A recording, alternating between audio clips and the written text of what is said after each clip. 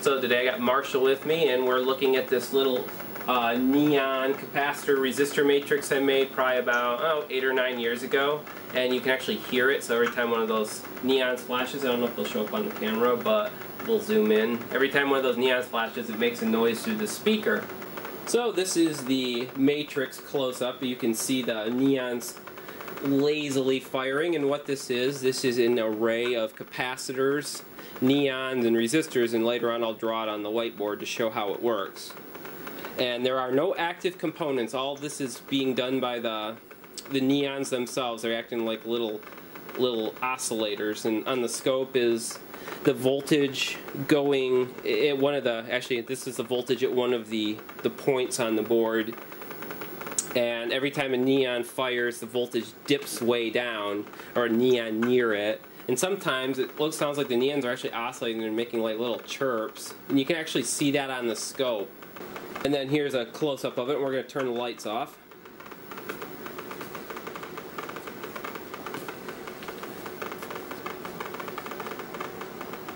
Oh, that's good.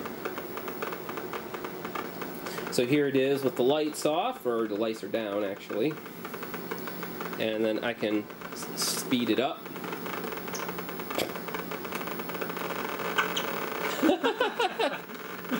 The little chirps. And you can actually see the chirps on the scope too. Here, I'll get the scope in the shot here. It's like visual farting over there. And you can actually see the chirps right here on the scope. And let's see if I'm lucky here. Oh, there's one of the chirps right here. Let's see what it looks like. It's a 3.89 kilohertz chirp. That's pretty neat.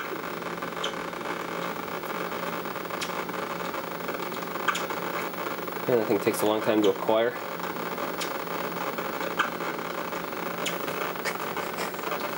And then I can speed it up more.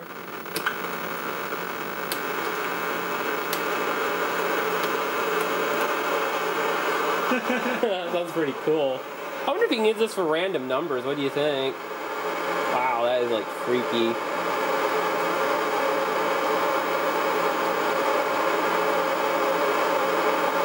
That's kind of Atari 2600 like.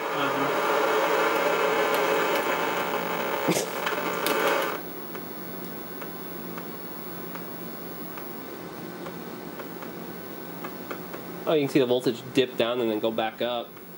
And so it's interesting, it doesn't matter where on the array it fires, you can still hear it. I wonder if that's a capacitive coupling through the entire network or something. Well, I would say we got some parasitics there.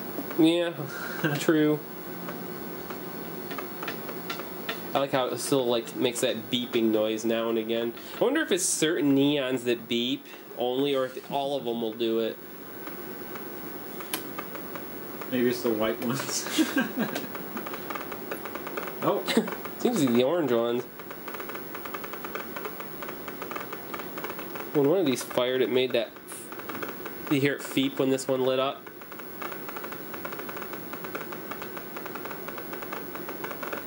It didn't feep that time. It's interesting how they're all centered. Maybe it's just doesn't that because the orange ones don't go in these outer borders. But it got the lower on threshold. Yeah.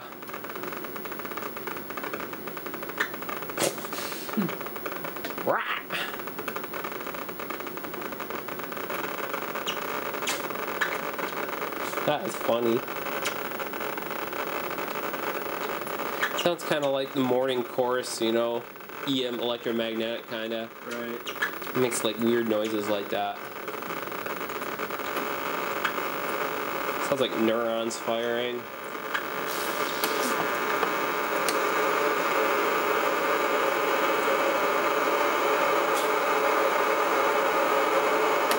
What I find interesting is how the lit neons seem to perfectly space themselves apart. You don't really see very many firing next to each other. They always seem to be firing about approximately the same distance apart from each other. until the voltage goes too low, and then just the orange ones come on, but then they're still fairly evenly spaced.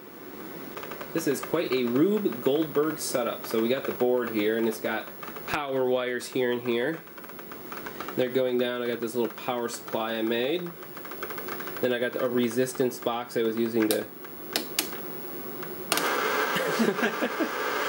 change the rate by just adding more resistance. And this little power supply I made, it outputs about 200 volts off of 9 volts.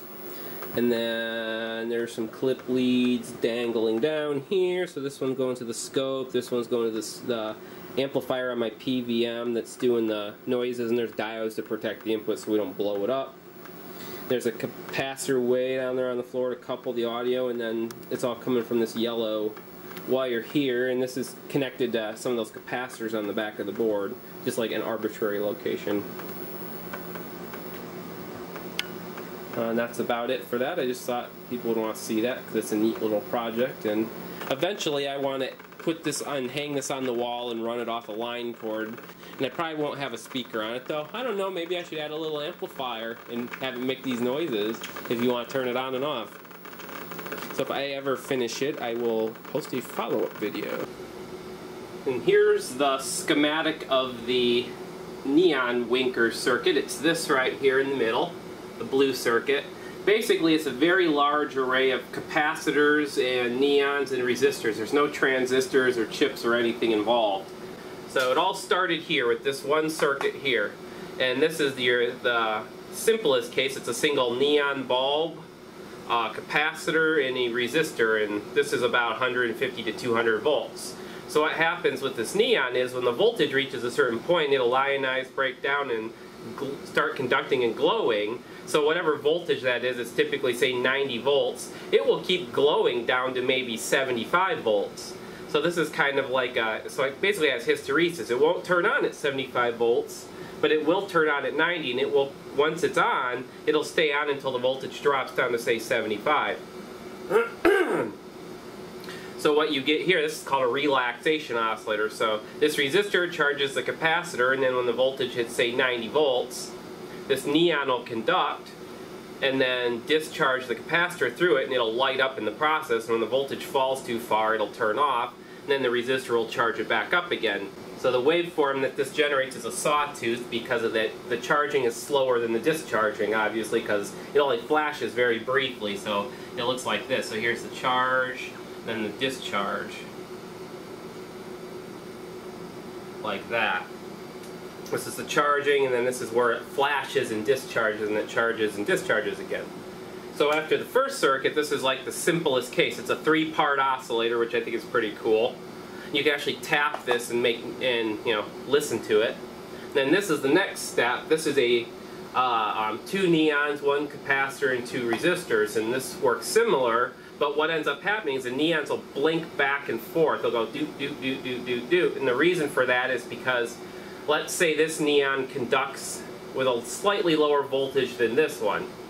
So as both of these charge up, or as the voltage builds up, this one will conduct first, and that will bring the voltage of this node down a little, and this one will continue be higher than this one. So this capacitor actually will build up a charge. This will be higher voltage here than here.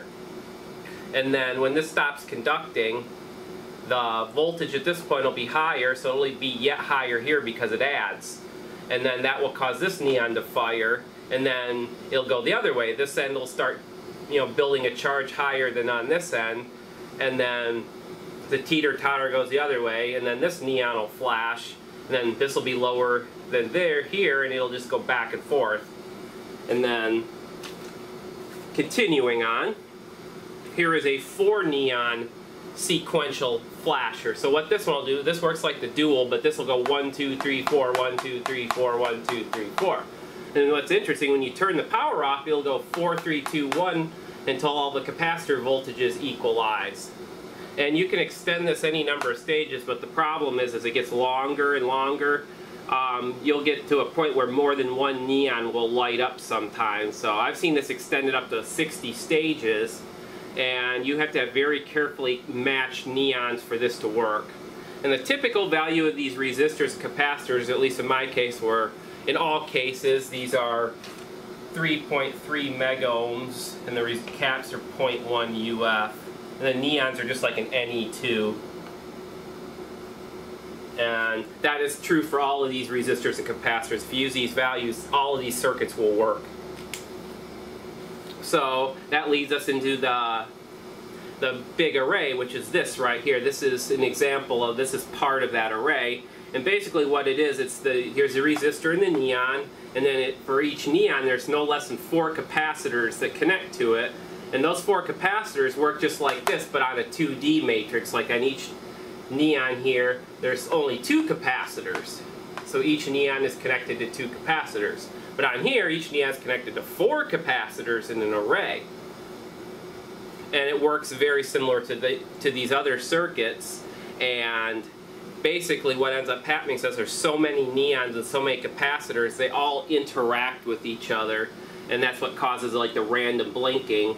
And I thought it was very interesting that the neons that are spaced as far apart as possible were the ones that were lighting up, probably because of the way the voltages build up on the circuit. So I'm not really sure how that works, but I thought it was really cool. So I'm thinking about making maybe a 3D version of this. This is a 2D version. This would be a 1D version, and that would mean there'd be 6 capacitors connected to each neon, spreading out of the board in this case. Multiple layers of this connected by capacitors. So I don't know if I'll do that, but it seemed really neat, and it needed a lot of neons. So I was using, instead of using the Ne2s, I was using a very similar bulb. It's very similar, only instead of having neon inside, I think it has argon in it. And I'll show a close-up of those. So here's a close-up of the array. These gray things are all the capacitors. Then here's the neon. There's one neon connected, and see each of the 4 capacitors meets all in the corners here, and that's how it works. That's how they're connected. Then here's the back. You can see this is where we were tapping earlier for the audio. And then there's 2 resistors, and then there's where all those 4 caps are joined. And there's a resistor for each set. So there's like a set of 2 resistors, which connects to the 2 different things. And then there's like little thin routes here that run all the way from end to end. This is what makes the array loop back around. So this is a continuous array. It does not end at the edges. It actually continues on. So there's a route that just brings it all the way back to the top, and on the top side of the board there's routes that go from the left all the way to the right. And that's pretty much it. There's really nothing else to it. And the power enters here along these 2 rails. I was running this at about 180 volts. And then this is a wire we're using to listen in on it. Just one of the random connections. Powering it was this little circuit I had made a while back. It's just a transformer I wound by hand, a filter capacitor, there's a FET, a 5-volt regulator, and a PIC sits in here, and the PWM from the PIC modulates the voltage. There's some diodes on the back, another capacitor, and a few other minor parts. This is based on an MB3800 switch mode controller. And then we were running it to speed it up and slow it down using just a resistance box here. And we're running it 10 megohms is when it was flashing really slow, and then 15 k ohms is when it was flashing very quickly. And then I just twirling the switch here to change that. So that's that project. Hope you enjoyed it. If you like that, maybe every week or 2 I'll post a new video on one of my old projects like this. Thanks for watching.